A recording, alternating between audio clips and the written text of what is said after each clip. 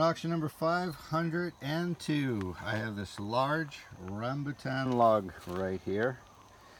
This would be perfect for end grain turning if that's what you'd like to do. There's a little slight checking in this. The ends are waxed, but there's some slight checking. But you're going to turn this out, or you're going to cut it off before you turn it. They're not very deep. Let me give you some dimensions.